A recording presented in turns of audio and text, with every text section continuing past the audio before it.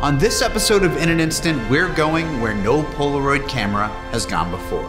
For 50 years, citizens of Earth have wondered, will there be a Polaroid SX-70 successor? Can it be done? And if so, could it possibly slap as hard? Today, we answer these questions and many more as we discuss the Polaroid I-2, the newest touchstone invention from Polaroid. The kind of photography that would become part of the human being. Press a button and have the picture. Welcome to In an Instant. My name is Ben, and after many years of speculation and contemplation, we finally have the newest incarnation of a true Polaroid benchmark camera. A successor to the legendary Polaroid SX-70, and a release that's been in arduous development for 4 years. It's finally here, the Polaroid I-2. Much has happened since the Impossible Project first released the spiritual successor to this camera, the I-1, which came out 7 years ago now. At the time, it was the first Polaroid camera released in a decade, and it offered new features that Polaroid artists clamored for, including manual controls and a fully enhanced feature set supported by the Impossible Project app. The I-2 comes after a flurry of growth for the Impossible Project, which has since acquired the name Polaroid and made seismic improvements in film quality, production capabilities, and global reach. Now they finally have the camera to go along with this progress. The I-2 is a box-style rangefinder focusing beauty with manual controls and a bevy of modes accessible for the first time on camera, allowing you to fully craft any Polaroid image your heart desires without the use of an app, and with optics that truly do this art form justice. It's a bit challenging not to sound superfluous in describing my personal affinity for this thing. Even as a die-hard Polaroid user, I sort of doubted this camera could ever be possible, or more specifically, if they could ever actually produce something in the modern era that could outclass arguably one of the greatest cameras ever manufactured. But I am sitting here today, hardly believing the words I am saying, but I'm fairly certain they've pulled it off. Okay, I was just checking that the SX-70 wasn't gonna start attacking me or something. Okay, it looks like it's not gonna do that. I have put the I-2 through excessive paces this year, dragging it through every photographic inclination that meets my eye. In fact, this I-2 has already been to 20% of the states in the US. Interstate I-2 has passed through Massachusetts, Connecticut, Utah, Nevada, Washington State, Minnesota, New Jersey, Georgia, Nueva York, obviously, and even Idaho. And I've just learned that, in fact, Idaho. But this is all to say that I've really driven the I-2 through a full gamut of scenarios, and it was fairly early on that I had a pretty powerful revelation. On an excursion to Massachusetts, or as my dad calls it, Massachusetts, I realized for the first time I hadn't brought an SX-70 with me on a shoot. I had brought the I-2 instead, and as someone who has entrusted the SX-70 with some of the most meaningful moments in my life, finding that I could depend on the I-2 to produce not only similar results, but in many cases better results, marked a real slap in the buns moment for me. My buns got battered. I did do some side-by-side testing to try and compare the glass-lensed SX-70 to the I-2's lens, which is made of optical-grade polycarbonate and acrylic, and frankly, I think the I-2's is just as sharp or sharper. There is much ado about glass, but as I've said in the past, high-quality plastics can be mighty crispy. And I think it's pretty clear the I-2 isn't suffering for clarity. The I-2 has plenty in the optical chops department. Mechanical engineers Yasuke Kojima and Toshimasa Akagi attacked the creative challenge of lensing with 56 combined years of experience at Olympus, which over a century has created many prodigious lenses and cameras. Unlike cameras such as the Polaroid now, which uses autofocusing to toggle between two separate lenses, a close-up lens and a lens focused to infinity, the I-2 uses a triplet system to continuously and precisely dial focusing points between 0.4 meters to infinity. So you can hit any point between that range, and that level of accuracy is a massive benefit to sharpness and control. But how do you achieve this focus? Well, the camera has an advanced LiDAR ranging system, which, like the forefather of sonar autofocus, sends a signal that reflects off the subject at the center of frame and reports the distance both in the camera's top LCD readout and in the viewfinder. More on the viewfinder later. This system allows you to half press the shutter button like on the SX-70 sonar and receive an amazingly precise readout which you can use to confidently smash that shutter button. If the reported distance seems wrong, you can just release the shutter button and half press again. And if you're too close, the camera also lets you know you've exceeded the minimum focusing distance. The way this works is seamless, extremely easy to handle, and essentially negates the need for manual focus, which some folks might have expected from this camera. It really isn't necessary given how well this works. You can just continuously half press, release, and adjust from there. Now, as for the viewfinder, this is indeed a rangefinder camera, unlike the SX-70, which is an SLR. This essentially means your viewfinder is optically feeding light through a separate window instead of viewing it directly through the lens by way of a reflection in a mirror. The i2's viewfinder has a set of frame lines to help correct for parallax introduced by the rangefinder, so you can aim to place your composition in the smaller window as you get closer to your subject.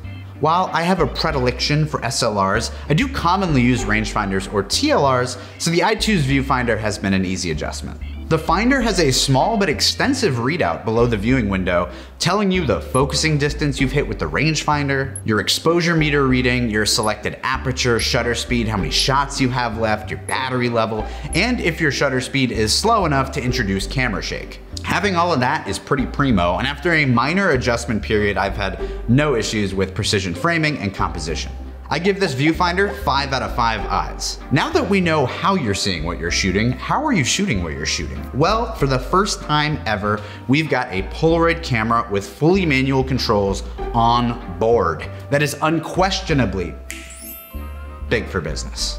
A selection dial and physical exposure compensation dial make for a welcomed tactile experience, while a small screen helps you toggle between modes on board. Those include auto, which selects the shutter speed and aperture for you, aperture priority, in which you can select the desired aperture and the camera automatically selects your shutter speed up to 1/250th of a second, shutter priority, where you select the shutter speed and the aperture is auto set, and then by the grace of Edwin Land's disciples, we have a full manual mode, where you can dial in both settings based on either the camera's internal light meter reading or your own external reading. This is how I shoot the i2, all manual, treat every shot with maximum respect, really try and precise it up, chef it up, and I'm really basking in that capability, which even the SX-70 doesn't have.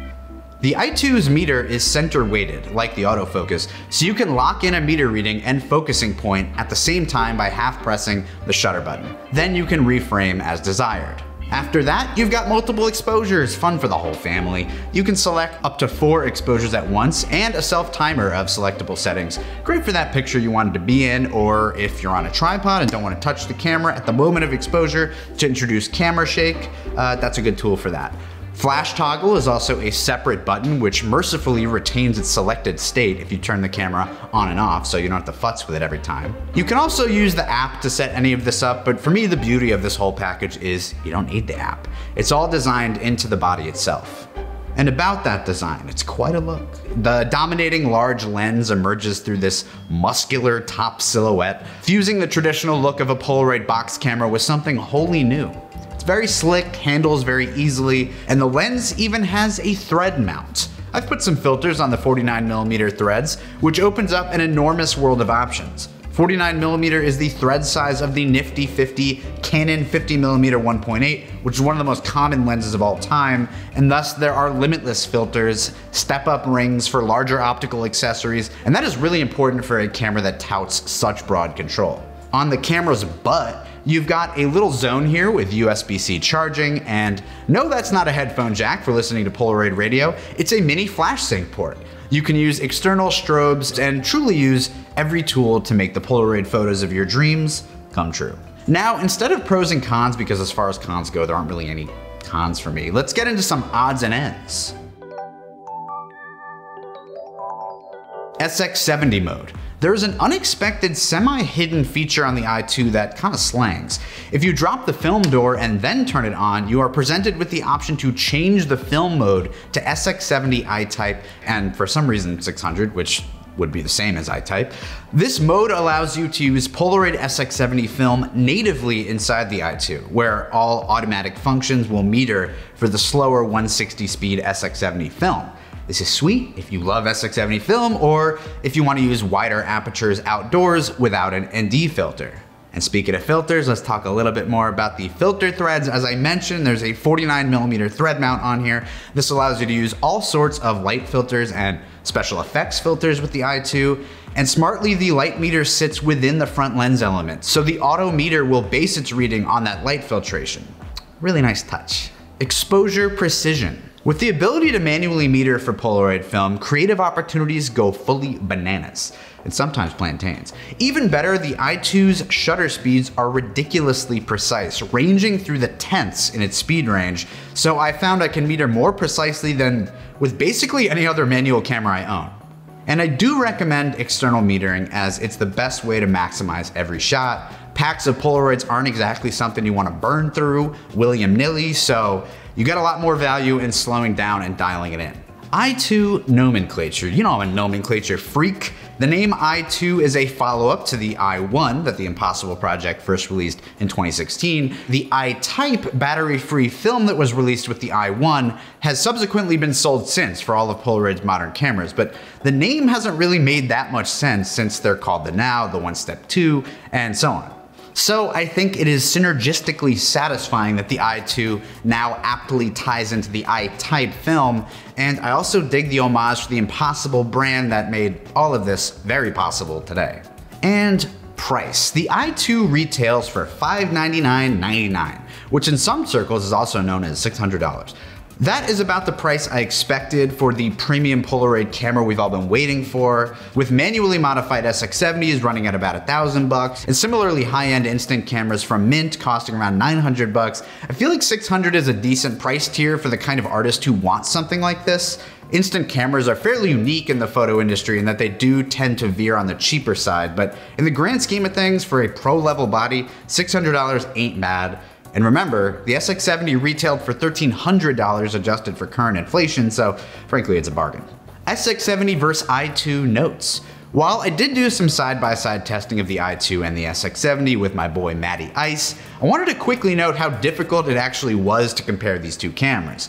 For one, the SX-70 auto-exposes, so we were having trouble getting it to produce images that looked like the i2's precisely metered images, even when using an open SX-70 which was modified for manual use. Also, the SX-70 has a 116mm lens, while the i2's is a wider 98mm. Not the biggest difference, but it has a legitimate impact while shooting. Both lenses have maximum apertures of f8, which is very large on a format of this size, but the i2 can use f8 through its entire range of focus and in any lighting, while the SX-70 oscillates apertures automatically with no user control. The ability to fold down the SX-70 is an obvious benefit for form factor, but if you're weighing the i2 upgrade, consider that the fact that the SX-70 folds and all the intricate mechanical ramifications of its design introduce a higher risk of failure after 50 years of life. The i2 comes with the benefit of the modern Polaroid company being able to service or replace it. A weak point of the i2 long term might be its lithium-ion battery that is fully enclosed within the shell of the camera. The SX-70 used film that contained batteries, so they have survived for generations without the need to replace a power source internally, but like I said, the current Polaroid company has their weight behind the i2, and they'll surely be able to service the batteries for years to come. I may produce a full episode about this comparison soon, but for now, that about does it for our introduction to the Polaroid i2. Thank you for watching in an instant. Go ahead and manually meter for that subscribe button. Stay tuned for more reviews, breakdowns, shoots, and all things instant. Bye.